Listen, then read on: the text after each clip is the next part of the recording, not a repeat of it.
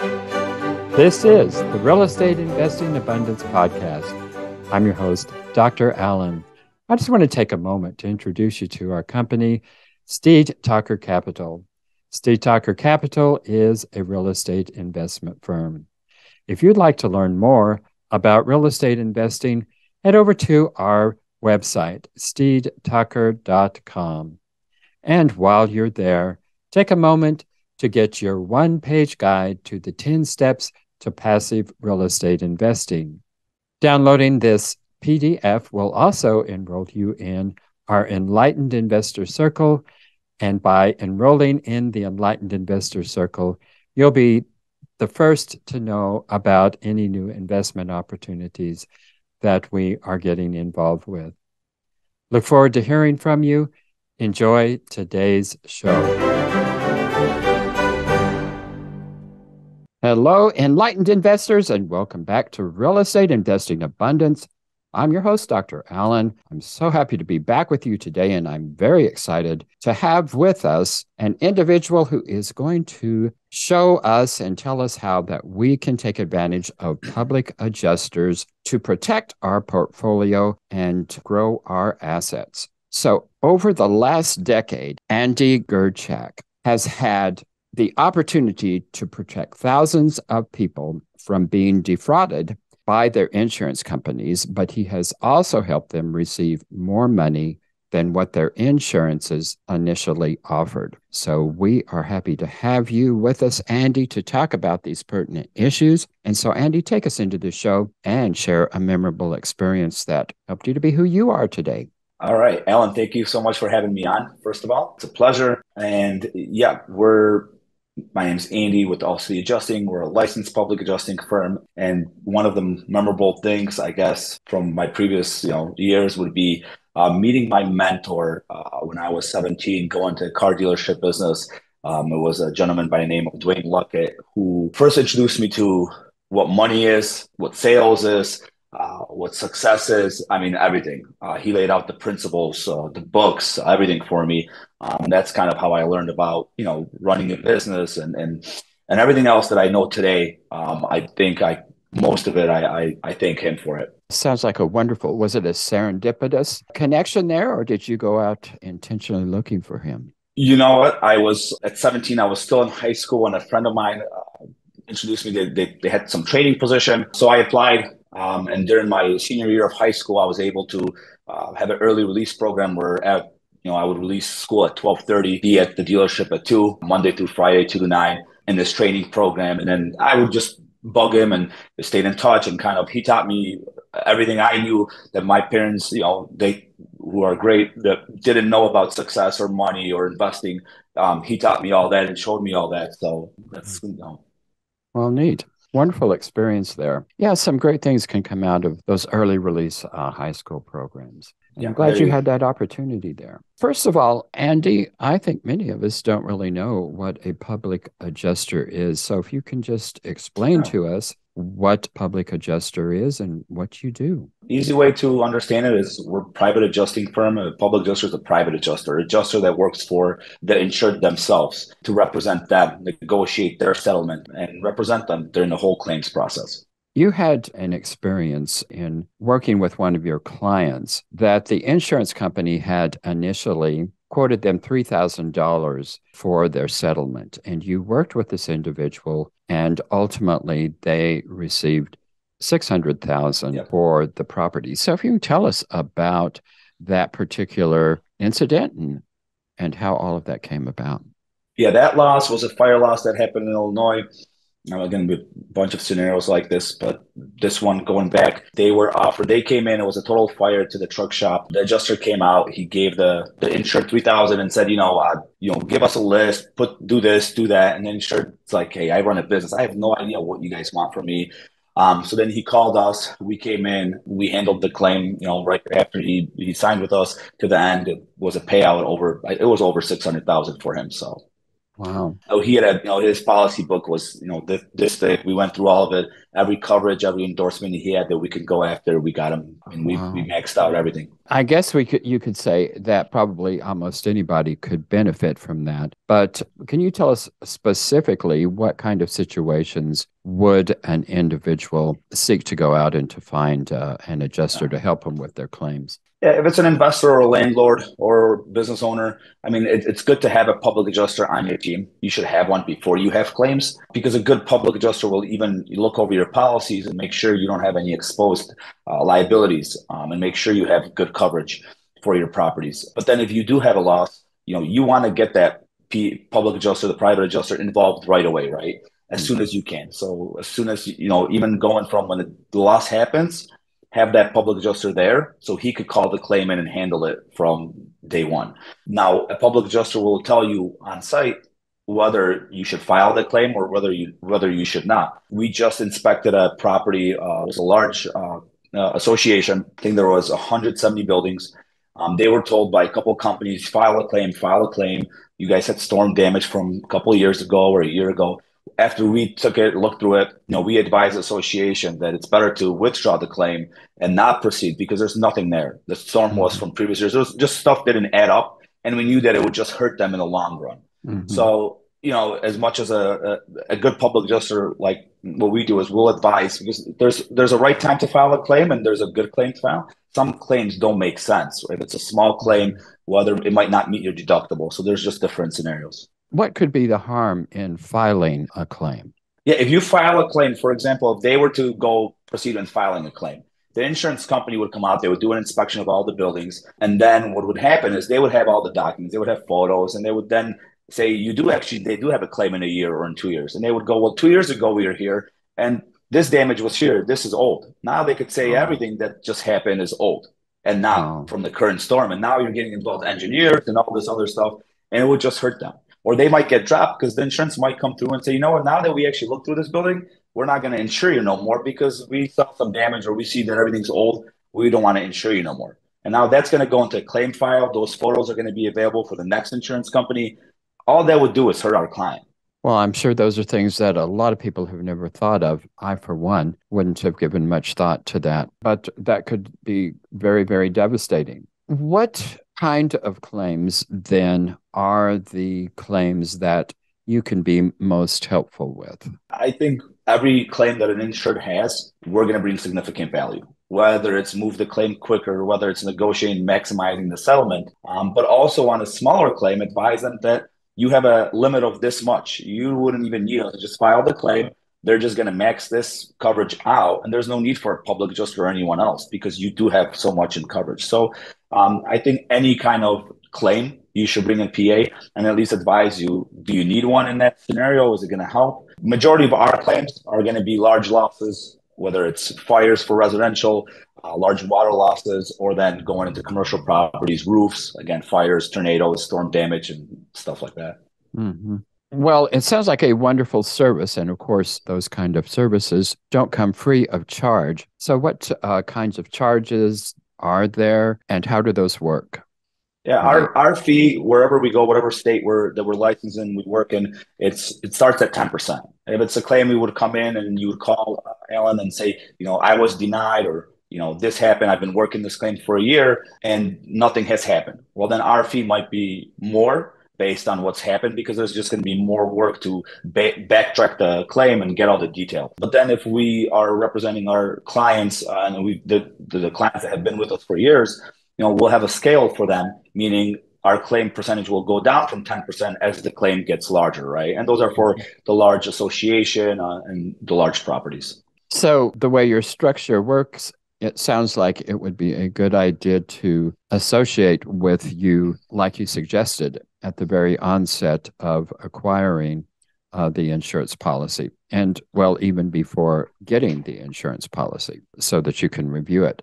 Well, so the 10% is what I understand here is 10% of the funds generated from the claim. Well, if we are to hire you at the onset, at the time that we are acquiring a policy, what kind of charges would there be for that?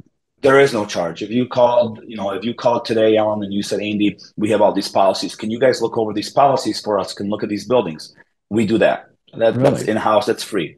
That's why I tell clients, or when I'm on podcasts, I tell people like, hey, call us, send your policies, let us review it, let us see. Because if you call us when you actually do have a loss, and now you have this endorsement based, for example, if a commercial property calls in and there's a endorsement they're putting in or in policies now that says, mirroring or cosmetic damage, right? They're Mm-hmm. saying that hail that hits your metals and everything else is just cosmetic, so we're not going to pay for all that damage. Wow. So there's a lot of, we have one where they're using a 60% unoccupied clause. So the insured was at the property 5 days a week, and they said, so his claim is 300,000, but they're only going to pay 60% because the other 40, he has an exclusion that if you're not living at that property, then that's when that 60% kicks in. So now we have to fight that, no, he was living there, and it doesn't say that you have to be there 7 days a week. All these things, right? We'll review that for free. There is no charge. We only get paid once we actually help with the claim and the claim gets settled. There is no retainers or hidden fees. It's, hey, Wow. Alan, we've negotiated your claim. We got the settlement. And once you get the check is when we get paid. Yeah. So if this client had come to you at the onset of that policy, you could have addressed that particular clause from the get-go and it wouldn't have been there and wouldn't have been an issue. That is exactly, there's 100% correct. Yeah. That would have been avoided. Most claims, if they were brought to us from the beginning, they wouldn't have been denied, delayed. It would have went smooth, right? Yeah. Most people, when they're calling claims and we're talking to adjusters and insurance companies, they just overly talk and people say too much and they give out too much information that's not needed. But what it does is then the insurance company will take that and say, you know what? Well, this thing kind of is throwing a red flag. Well, let's do this. And too much is hurting people then at this point. So people are just trying to be helpful to the insurance agent and they're oversharing and hurting themselves. Correct. So when it comes to your insurance agent, you want to be as honest as possible, right? You want to tell them everything you have. So when they're insuring you, they insure you the correct way. But then when it comes to claims and they're speaking with their insurance adjusters and the people that are taking calls, they're saying too much and they're saying the wrong stuff. And it's hurting them. They're not trying to, and again, not saying something is better than saying too much. Well, those are interesting things to consider. So you talked about fire and you said that a lot of your claims are fire and then weather is also an issue. What about death on the property? That we wouldn't handle. Vehicle claims, we don't handle any death or liability claims. I don't know any other PAs that do. That would be more of an attorney. So for us, it's the structures. It's structures, even boats or airplane or crop damage. But liability and that would be an attorney that would handle that. Enlightened investors, if you haven't done so already, be sure and click that like button and also click that share so others can take advantage of the content. And finally, be sure to subscribe so you don't miss a single one of our upcoming episodes.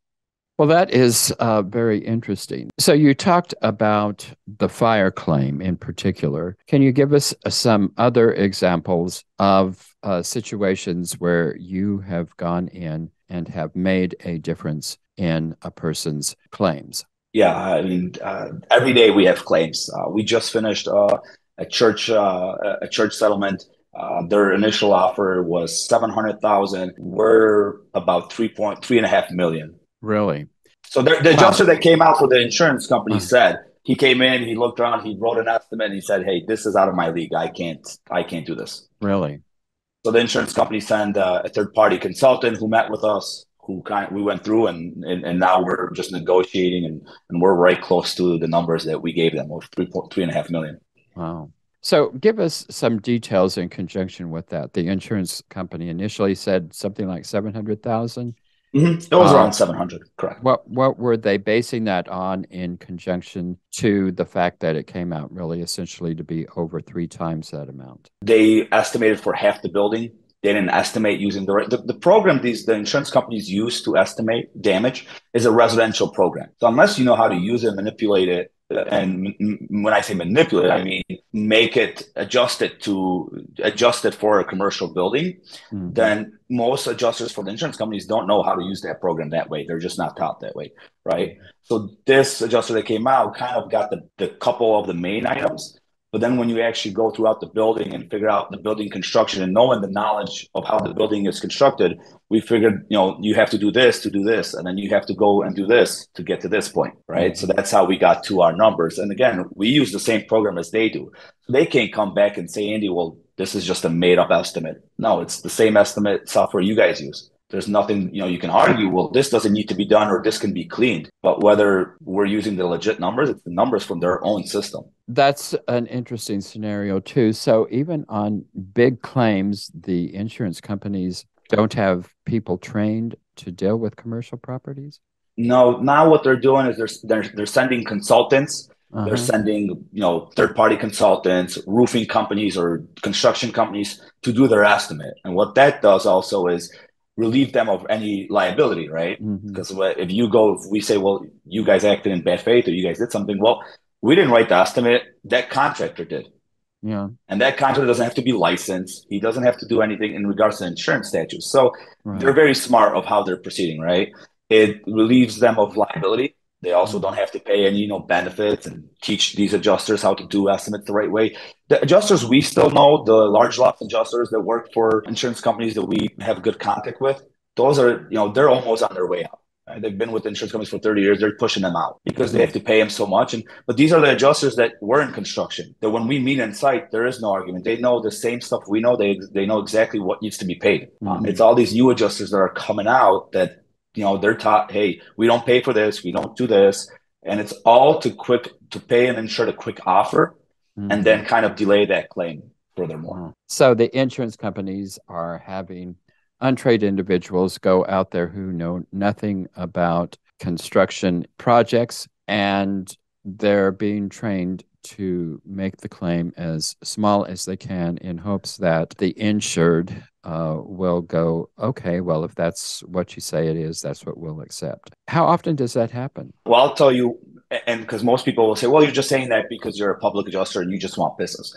If you want proof, there was an article released 2 weeks ago, and it wasn't from a small publication. It was from the Washington Post. And it was written based on adjusters coming out from the insurance company and giving this reporter all this information. And what was happening, this is based on Hurricane Ian and what's going on in Florida. And we've seen this for the last 10 years, right? We see this all the time, but people don't. And now this article is shedding light on the fact that an adjuster came to your house and he says, Alan, you have major damage. Your estimate, I'm going to be around $200,000 for all this damage. Well, 2 weeks later, you get a letter with a check for $20,000. And then an estimate is showing, 25 or 30,000 in damage. Here's your first check for 20. And you're like, whoa, I have all this damage. Even the adjuster said.